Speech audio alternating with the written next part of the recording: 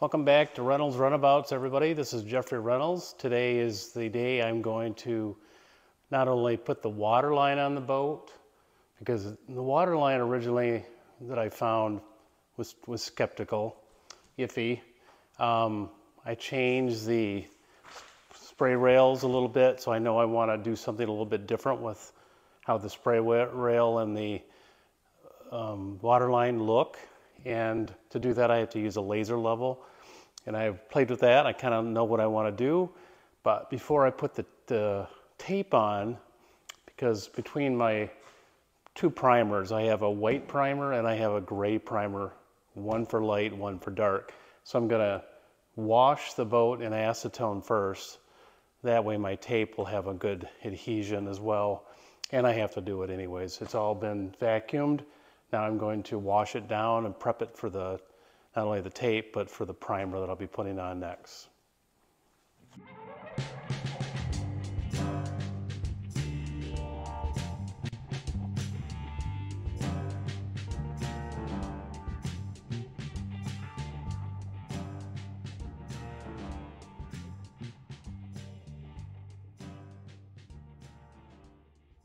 So to shoot my waterline, I have a laser level. I used to have another one, but it died. So I went out and bought one from Harbor Freight. I needed a limited amount of capabilities. I needed about 40 feet max, indoor laser light, and it was affordable for what I was trying to do. So I ended up buying that, and I'm gonna go ahead and put the lights out, and then I'll show you how I like maybe you can see the laser on it, and then I just go with my frog tape. I'll probably use fine line tape for the final finish coats of paint, but with primer I can use, you know, if there's a little bit of bleed over it, won't be that big of a deal. And again, I've got to go white on the bottom and gray on the lower level, so I'll just go ahead and put frog tape in and go ahead and do my my priming. So I have the waterline taped out, and when you're in the room, it's different than even seeing it on camera. The waterline looks wrong because you're seeing the complex shape of the hull of the boat as it curves and turns, while the laser only sees a straight line, and that's what it'll look like in the water as well. The water will be a straight line around the hull of the boat as it displaces. And so when you do the water line, it's a little unnerving when you do it because you're thinking, it doesn't look right. I also use the spray rail as a guide, so I can kind of look down the spray rail and see that, yes, it is following that from even that side, or that view. So I'm going to leave it at that. And I will go around the back side and do the port side of the boat, and then we'll be ready to go ahead and do the priming.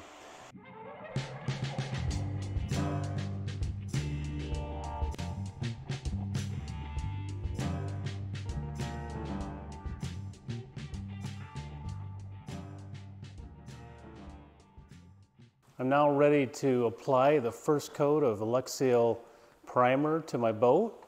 I'm going to do a finish primer white, because I got a white bottom, and then on the black I'm going to end up using a gray. So it's supposed to help with the final coat, making it look better with less paint. So I'll be doing it that way.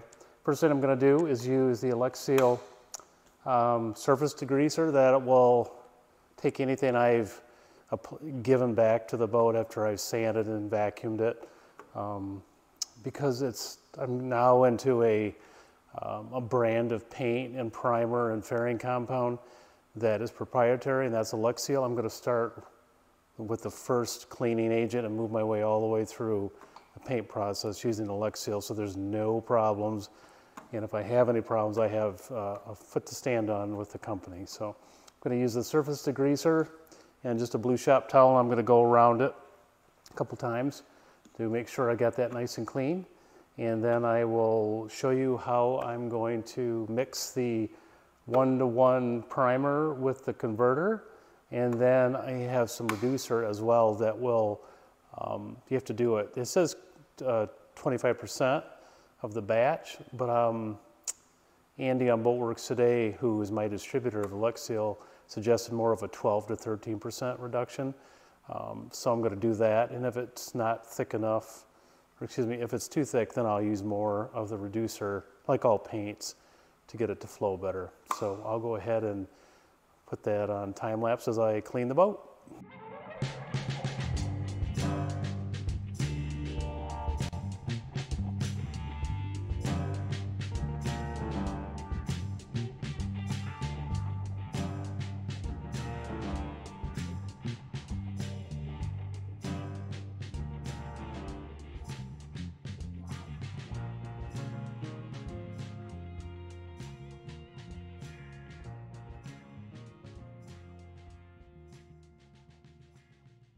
Now I'm ready to get the primer on the boat.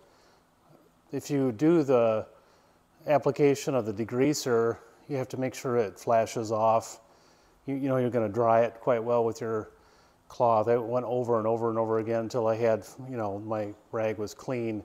And you can see me, I was pouring it on. Andy had done that in his video and I was a little freaked out by it. But I thought, well, you can put it on there and it's not too much. You can get the puddle pretty quickly with your cloth, and it really makes it easy to get it done quicker, and then it'll flash. And so while you're mixing your paint, it could be, as I am, letting it dry completely.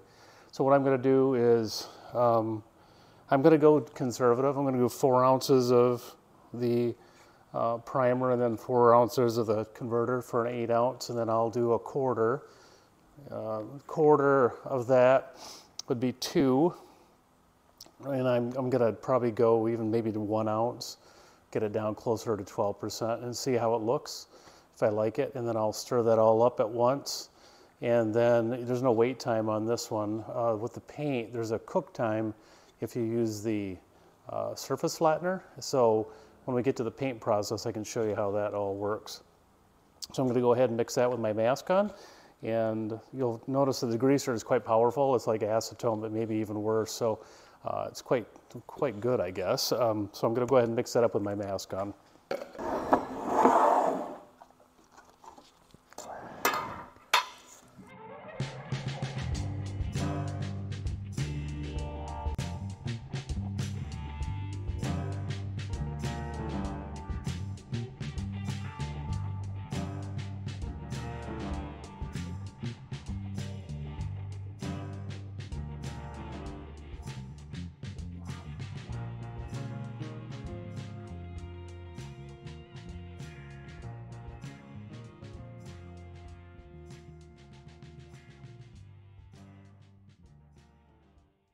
So first impressions, I like it. It's goes on a lot like paint primer you put on a house, and I've sprayed primer before, but not rolled. But it goes on nice. I think I went in heavy. You might have seen I wetted the roller down quite a bit, and then I really ran it up and down in my tray pan liner just to get more out. I thought I got a lot out. I might put a little more reducer in this time to see if I can get it thinner, but it was quite thin. It ran over here one time. But yeah, I like it. You know, I think I'll know better later today. I'll put on the second coat. I'll be able to see it, you know, how it's working. It's 80 degrees in my shop. I've got all the doors open and my ventilation fan because of the fumes, so it's not bad right here. Paint is a lot easier. It's more tolerable to sniff or smell than the cleaner, which is normal. But I'll continue to wear my mask, and then I'll go ahead and do the other side. And then I'll come back later today and put the second coat on, and we'll see what we get. So first impressions of the paint about 2 hours later on the first side. It's already, you can touch it. So let's see, the test is you can put your finger on it. It's tacky, but you don't leave any paint on your finger. So I'm going to go ahead and do at 80 degrees. Now I'm at 70 in my shop. They said 3 to 4 hours between coats. You can put a hot coat in. I'm thinking with the warmth in my shop, I'm going to go ahead and probably do one at probably in another 30 minutes. The other side is just finishing up. But I'm so relieved not to see any fairing needs, which is probably indicative of the fact that I painted this boat once and sprayed it, I think, 3 times with primer and filled in between each one. And so I was hoping that I wouldn't have any many divots at all or things to fix. And the paint being flat really brings out those imperfections if you have them. So it doesn't look like I have anything major, and it looks like if I did have any pinholes, it filled from the total fair. That's where I was thinking I was going to get pinholes. So there's some total fair. That's where you would find a pinhole because it's not as fine as the total fair primer or fairing compound that I bought, which is proprietary to this paint and this primer. I had it on hand just in case I had it. You're supposed to do, within 24 hours, you're supposed to get that primer on and then have the fairing compound follow it so that it connects. So I'm really happy that I don't see any #1 pinholes or major issues with fairing compound. So at least with the bottom, I'm going to get to skip that step, which is great. And a few minutes, I'll put the new coat on, and then I think what I'm going to do is keep putting primer on until I really can cover up areas like in the transom here where you see the total fair shadows and stuff coming through. So I'm going to go ahead and keep going with that until it's really muted. And because when I put the white paint on, I don't want to spend any money on lots of white paint when I could be doing it with primer. So that's what I'll be doing. It's the next day, and my second coat of Alexseal primer is not reached this 24-hour period where you should sand it. So I'm going to put the Alexseal, this is the fairing primer. It's also, I should say it's the fairing compound after the primer. It's also made by Alexseal. It's a 2-part, 1-to-1, and it's proprietary to Alexseal. So I want to make sure I'm putting a primer on and then using their fairing compound, and then I'll sand that, and then I'll put maybe 1 or 2 more coats of the white primer on, and then I'll go to the black, which is the uppermost part of the boat that I'm going to have to do with the gray primer. I'll do that next. The thing is with this, the base seems really, really non-toxic. It smells a lot like the Total Fair. The converter for this is powerful. If I had to say one word, it would probably be urea or ammonia. There's something in there that's really powerful. So I'll be putting the mask on and I'll mix that up. And I only have a few spots on the transom, and I guess that doesn't surprise me because that's where I did so much work in the videos leading up to this. And while I use Total Fair, like Andy said on Boatworks today, and Miller Boatworks, is that you'll need an even better primer, or excuse me, fairing compound before you put on your final primer and then your paint. So that's why I bought the Alexseal. Stay in the family so I don't mess anything up. So I'm going to put my mask on and I'll mix that up, and then I'll go ahead and put some on the boat. It's really small stuff. I'm going to use my little spatulas. It's that small, and I'm going to make just a small batch because it's expensive. I've used a pencil to mark my areas that I want to fair because I don't want anything really dark to show through this next couple areas or coats of primer. So I'm going to go as light as I can, and the pencil has done that. So I was surprised at how many I found, but I'm glad I'm going to get it done, and I'll be happier with it in the end.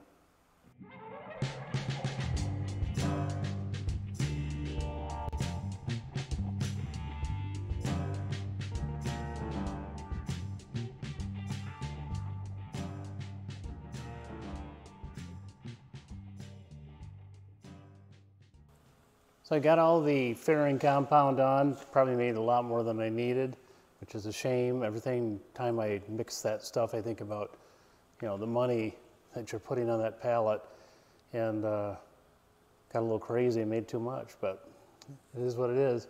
Went on really nice. It's really a smooth texture, both coming out of the cans and in onto the pallet and then onto the boat. I can tell it's got a lot smoother finish than even Total Fair. So I'm really looking forward to sanding this down. I think Andy said to use 320, probably the 220 to 320 range. I'll use that and just lightly get this off. And I know that this transom is going to need another coat and maybe two for the whole boat. I really want to get that primer on here thick so that I can cover a lot of these repairs that I have, so that I don't have to use as much white paint to cover these things. So I'm going to go do that. So that'll be it for this week. I'll be back in a couple weeks. It's been, I know, a long time. Been waiting on supplies, other things in the summer in northern Michigan I've been involved in. So I'll probably try to get back to the 2-week plan. But again, with painting and priming, it's, you know, you don't get to see much. It's the same all the time. So I'm going to just do the white for you, and then I'll go ahead and do the black, and I'll film it, and I'll include it in the next video, maybe when I'm doing the painting, just to kind of show you how it looked before I covered it up. So thank you again. If you like what you're seeing, please subscribe so you get updates when they do come out. If you liked it enough to hit the like button, great, thank you, it always helps. And I will see you in a couple weeks. Thank you for coming.